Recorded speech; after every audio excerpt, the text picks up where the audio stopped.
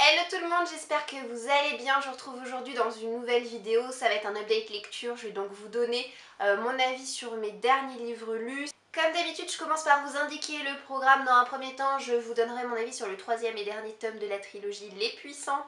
Je vous dirai ce que j'ai pensé de Juste une ombre. On parlera également de l'héritage des jumeaux diaboliques. Puis les livres D'ici là, porte-toi bien. Et enfin, je terminerai cette vidéo avec un livre que vous n'avez pas encore vu passer dans mes derniers book hauls, étant donné que je l'ai reçu vraiment récemment, c'est Apocalypse Blues. Comme prévu, je commence donc par le dernier tome de la trilogie Les Puissants, écrit par Vic James, qui m'a gentiment été envoyé par la maison d'édition Nathan. Alors, pour rappel, si vous ne vous en souvenez pas, le premier tome ainsi que le second, ça a été tous les deux pour moi un énorme coup de cœur. J'ai lu ces deux livres à 1 an je crois à peu près d'intervalle, mais je les ai à chaque fois vraiment adorés. C'est un univers de fantasy qui me plaît beaucoup, avec des personnages très attachants. J'apprécie également qu'on ait les points de vue des gentils autant que celui des méchants. Pour vous la faire brève au niveau de l'univers, le monde est gouverné par ce qu'on appelle des égaux, c'est-à-dire que ces personnes-là ont un pouvoir que le commun des mortels ne possède pas. Alors à chaque fois ça peut être un pouvoir différent, le pouvoir de guérir, le pouvoir d'animer des statues de pierre, etc., etc. Et en fait tout le monde doit passer, ou plutôt donner 10 ans de sa vie en esclavage pour le compte de ces personnes-là. Alors c'est 10 ans qu'on peut débuter à n'importe quel moment de sa vie. Le principal c'est qu'on ait le temps de faire ces 10 années consécutives d'esclavage, que ce soit dans des camps de travail ou en tant que domestique au service des familles d'égaux. Ce que j'aime beaucoup aussi, c'est que le rythme est très soutenu, il y a toujours de l'action, plein de choses. Il fallait vraiment que je vous restitue un petit peu mon avis global des deux premiers tomes avant de vous parler de ce troisième et dernier tome, parce que clairement, disons-le franchement, ça a été une déception pour moi. Je lui ai mis la note de 2 sur 5. Je n'ai pas vraiment très apprécié cette lecture. Déjà, ce dernier tome est très long à démarrer. Le début m'a profondément ennuyée. Ce qui m'a énormément perturbée dans ce livre, c'est que j'ai eu l'impression que ce dernier tome était écrit par un autre auteur que celui qui a rédigé les deux premiers tomes. Alors c'est le même univers, c'est les mêmes personnages, mais voilà, j'avais vraiment l'impression que c'était écrit par quelqu'un d'autre, tout simplement parce que je n'ai pas du tout compris ni adhéré aux multiples choix effectués par l'auteur dans ce dernier tome, des choix narratifs sortis de nulle part. Un exemple parmi tant d'autres, il y a un personnage phare de ce roman qui a l'air d'avoir des sentiments forts pour une personne dans le tome 2. Dans ce troisième tome, on a l'impression que ces sentiments se stoppent d'eux-mêmes et qu'il va diamétralement changer d'orientation sexuelle. De même qu'un personnage des deux premiers tomes qui paraissait, somme toute, relativement asexué, va se comporter dans ce dernier tome comme un adolescent en chaleur, en proie à ses hormones. Voilà, je n'ai pas du tout, mais alors pas du tout compris ces revirements. Et puis ce qui m'a beaucoup peiné, c'est que je suis arrivée à la fin de ce livre avec plein de questions qui n'ont pas trouvé leur réponse. Voilà, c'est une fin relativement ouverte, comme je ne les apprécie pas du tout. Et ça m'énerve parce que du coup je termine sur une fausse note. Alors ensuite j'ai lu Juste une ombre, écrit par Karine Giebel, et sorti en poche aux éditions Pocket. Ce livre, vous l'avez vu dans mon dernier book haul je crois, ainsi qu'un autre livre de l'auteur. Je vous avais alors expliqué que ces deux livres je les avais offerts à mon grand-père il y a quelques années de ça, et il me les a donc prêtés. Je sais que mon grand-père raffole de thrillers, donc du coup pour Noël, pour ses anniversaires ou comme ça, je lui offre de temps à autre des livres dans ce genre littéraire là. Genre littéraire que, entre parenthèses, je n'apprécie pas des masses en ce qui me concerne, mais j'arrive quand même à savoir quels sont les auteurs qui fonctionnent bien, qui sont salués régulièrement par la critique, même si personnellement je n'ai lu aucun livre de ces auteurs. Mais c'est vrai qu'à force d'entendre mon grand-père faire des louanges à propos de Karine Giebel, me dire à quel point ses romans sont happants, sont glaçants, sont trépidants, à quel point il est difficile de les lâcher, J'avoue qu'avec le temps, il a quand même réussi à attiser ma curiosité, tant et si bien qu'un jour, je lui ai dit bah écoute papy, je crois que je vais te les emprunter et je vais les lire histoire de me forger ma propre opinion à ce sujet. Donc je lui en ai offert d'autres, hein. Je sais très bien que celui-ci est loin d'être le meilleur de l'auteur. Je crois que celui qui a le mieux marché c'est Le Purgatoire des Innocents et aussi Meurtre pour Rédemption. Je les lirai, ça viendra certainement parce que en ce qui concerne celui-ci, à ma grande surprise, je l'ai beaucoup apprécié. Donc on va suivre une femme qui est très carriériste, qui est aussi assez imbuvable hein, au niveau de sa personnalité. Mais la pauvre va en tout cas être la victime d'un harceleur qui va apparaître souvent à la faveur de la nuit comme une grande ombre avec une capuche qui ne lui parle pas, qui se contente d'être là et de lui faire peur. Et il va la faire passer pour folle aux yeux de ses amis, il va réussir à l'isoler de tous et ça va être une lente descente aux enfers, ça va être une spirale infernale pour cette pauvre femme. Alors encore une fois, je ne l'ai pas appréciée, mais on ne peut que éprouver de l'empathie et de la compassion face à ce qu'elle endure. On va suivre cette femme, mais, et j'ai l'impression que c'est un petit peu une constante, alors peut-être pas une constante, mais quelque chose qui revient souvent dans les romans de cet auteur, on suit en parallèle un autre personnage qui vit sa vie de son côté, et puis forcément, au bout d'un moment, les histoires vont s'entrecroiser. Donc cet autre personnage, c'est un flic qui vit un drame personnel étant donné que sa femme est mourante. Donc ça s'en ressent énormément sur sa personnalité et son caractère un peu blasé, défaitiste, etc. Pour vous parler de l'intrigue en elle-même, effectivement elle est glaçante. Il y a une espèce de sentiment de malaise qui nous saisit en débutant ce roman et qui ne nous lâche pas jusqu'à ce qu'on le termine. J'avais lu quelques commentaires sur Amazon par rapport à ce livre et j'avais notamment lu que l'identité du harceleur était assez évidente. Alors partant de là, je me suis dit oh c'est dommage parce que du coup j'ai lu ça et je suis sûre que c'est ce personnage le harceleur, j'en suis sûre, j'en suis sûre, j'en suis sûre. Évidemment ça n'a pas été lui et heureusement parce que j'aurais été déçue d'avoir trouvé aussi rapidement. Par contre il y a une chose dont je me suis doutée, c'était la manière dont allait se terminer l'histoire, l'épilogue en fait. Et j'avais vu juste, c'était pas franchement évident, mais je suis vraiment satisfaite de moi-même d'avoir vu juste quant à la fin. Alors je m'attendais à une fin comme ça parce que mon grand-père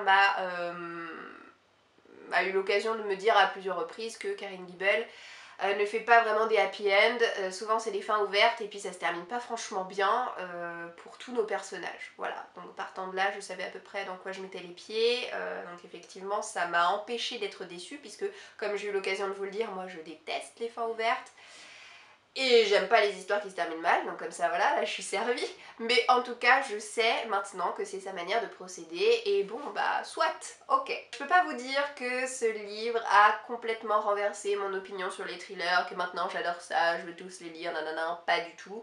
Mais c'est vrai que de lire d'aussi bons livres me rend moins réfractaire à l'idée d'en découvrir d'autres, et c'est sûr que j'ai envie de découvrir maintenant d'autres romans de cet auteur-là. Je passe maintenant à un petit roman jeunesse qui est sorti récemment aux éditions Le Livre de Poche, c'est L'héritage des jumeaux diaboliques, c'est écrit par Gareth P. Jones. Ce livre je l'ai reçu en service presse et je dois dire que j'ai beaucoup aimé cette histoire, je lui ai mis la note de 4 sur 5, je m'attendais pas à accrocher autant et puis finalement c'était vraiment pas mal du tout.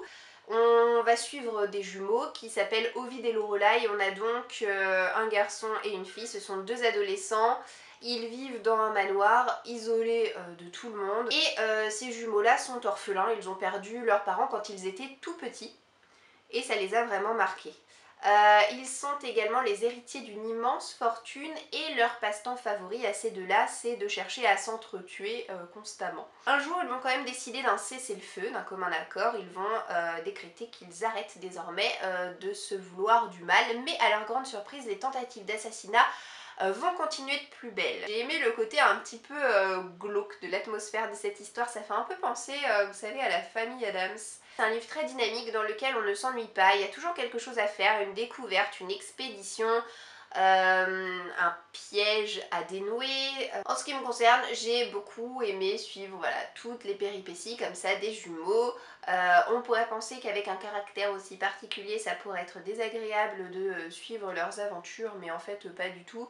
Ils vont se révéler au fil des pages beaucoup plus humains que certains autres personnages qui gravitent autour d'eux. et ça a été un bon moment de détente pour moi. J'ai ensuite lu D'ici là, porte-toi bien. Ça a été mon tout premier roman de l'auteure française Karen Ponte, que je ne connaissais que de nom, qui m'a gentiment été envoyé par les éditions Michel Lafon. Là aussi c'est un récit que j'ai bien aimé découvrir, auquel je mets volontiers la note de 3,5 sur 5. Dans cette histoire, on va suivre le point de vue alterné de 6 personnages différents, 6 femmes, qui sont encore une fois très différentes les unes des autres, mais qui ont quand même un point commun, celui d'être à la croisée des chemins. Elles vivent chacune quelque chose de pas évident. Par exemple, il y en a une qui vient de se faire plaquer au pied de l'autel, une autre qui vient de se faire poser un ultimatum par son chéri parce qu'elle est tout simplement insupportable à vivre au quotidien. Une autre qui a la maladie d'Alzheimer et encore autre chose de pas très gai qu'elle se doit d'annoncer à son mari. Une autre qui vient de se faire tromper et qui essaie de sauver sa famille. Enfin voilà, chacune d'entre elles est en train de vivre un coup dur et chacune d'entre elles va se retrouver dans un même club de vacances. Elles ne se connaissent pas du tout, mais elles vont faire connaissance à l'intérieur de ce club-là et leurs difficultés mutuelles vont chacune les rapprocher. Ce qui m'a beaucoup plu, c'est que ce sont des Madame Tout-le-Monde. C'est le genre de personnes que soit l'on connaît parce qu'on a des femmes comme ça dans notre famille ou comme collègues de travail, dans notre entourage, ou en tout cas c'est des femmes qu'on pourrait très potentiellement croiser en allant faire nos courses ou dans la rue, pour vous dire à quel point ce sont des caractères qui sont à chaque fois un petit peu banals. Ce qui m'a en revanche pas vraiment plu et ce qui fait que j'ai mis entre guillemets que la note de 3,5 sur 5, qui est déjà une très bonne note, c'est que le caractère et la personnalité de certaines de ces femmes est vraiment poussé à l'extrême par l'auteur. Ça en devient caricatural, vous voyez. Et le côté caricatural, ben ça perd complètement en crédibilité et en réalisme. J'ai bien aimé parce qu'on passe du rire aux larmes entre les confidences des unes, les drames des autres et puis les bons moments beaucoup plus gentillets et rigolards. Et bah c'est une lecture qui m'a provoqué de belles émotions, notamment la fin. J'ai aimé le fait que après cette semaine de vacances, eh bien chacune retrouve sa vie et que le temps d'un dernier chapitre, eh ben, on voit un petit peu ce qu'elles deviennent par la suite. Et j'ai été très émue par le destin de l'une d'elles, dont je ne vous parlerai pas, mais j'ai eu les larmes aux yeux, je me suis sentie un peu oppressée. Et oui, ça a été vraiment une belle lecture. Et le dernier livre dont je vous parlerai dans cette vidéo, c'est Apocalypse Blues, donc le premier tome de la trilogie écrite par Chloé Jo Bertrand. Et c'est un récit qui a été publié il y a quelques années déjà aux éditions Bragelonne. D'ailleurs le tome 2 est sorti l'année dernière. Et là en fait les éditions Bragelonne ont décidé de republier le premier tome dans leur nouvelle collection qui s'appelle Big Bang et qui est à vocation des jeunes adultes. Donc j'ai été contactée par l'attaché de presse de cette nouvelle collection qui m'a proposé de recevoir plusieurs ouvrages, notamment celui-ci. Et aimant les récits post-apocalyptiques, eh bien j'ai accepté avec plaisir. Je lui ai mis la note de 4,5 sur 5. J'ai adoré ce que j'ai lu. Déjà c'est un genre littéraire qui me plaît beaucoup, donc on partait plutôt bien dès le départ. Dans toutes les parties du globe, il y a des catastrophes naturelles qui s'enchaînent. À un certain endroit, il y a un tsunami, dans d'autres endroits, il y a des tremblements de terre, dans d'autres endroits encore, c'est des volcans qui entrent brusquement en activité, il y a des incendies, enfin, c'est l'apocalypse, c'est juste la fin du monde. Et on va donc suivre 4 jeunes, que des garçons, qui ont entre 20 et 10 ans, et qui sont originaires à chaque fois de pays différents mais qui finalement vont réussir à se croiser sur la route au détour de leur péripétie. Et c'est un récit qui au départ me plaisait mais sans plus. J'ai eu un petit peu de mal à rentrer à l'intérieur de cette histoire, mais alors une fois que je suis rentrée à l'intérieur, ça a été très difficile pour moi de réussir à lâcher ce bouquin pour faire autre chose, tellement j'étais happée par ce que je lisais, tellement je voulais savoir ce qui allait se passer par la suite. L'auteur a une plume simple mais extrêmement accrocheuse. Elle nous a dépeint 4 garçons qui sont assez différents mais finalement pas tant que ça et qui sont très pugnaces, voilà, qui ont vraiment une envie incroyable de s'en sortir, une envie incroyable de retrouver leurs proches, de ne pas rester les deux pieds dans le même sabot en attendant que ça se passe et en attendant un miracle, que la Terre décide d'aller mieux toute seule ou quoi que ce soit. Ils sont très déterminés, je les ai adorés. Je ne m'y attendais pas, mais il y a des scènes très dures dans ce livre qui m'ont un peu soulevé le cœur. Je pense à 2 scènes en particulier où c'était waouh. Disons que heureusement que c'était un livre et heureusement que c'était pas un film ou une série, parce que déjà moi, avec mon imagination débordante, j'ai réussi à tout visualiser d'une manière assez dégoûtante, mais alors à l'écran je vous raconte même pas. Le carnage, bref, il y a 2 autres tomes derrière et évidemment l'auteur a décidé d'arrêter son récit sur un moment, juste tu te dis mais ah, c'est pas possible, je veux savoir la suite. Donc je suis vraiment pressée que la maison d'édition republie là, le 2e tome dans cette collection là pour que ça puisse matcher avec mon premier tome, et j'ose espérer que la sortie du dernier tome ne se fera pas trop attendre non plus. En tout cas, si vous êtes amateur de genre post-apocalyptique, je ne peux que vous conseiller ce récit qui est vraiment d'une très bonne qualité. Et bien voilà, cette vidéo est déjà terminée, j'espère qu'elle vous aura plu. N'hésitez pas à me dire si vous avez lu certains des livres dont je vous ai parlé aujourd'hui et ce que vous en avez pensé, ou alors peut-être que j'ai réussi à vous donner envie d'en découvrir certains, je l'espère en tout cas. Je vous souhaite de passer une très bonne journée et je vous dis à bientôt dans une prochaine vidéo. Ciao ciao!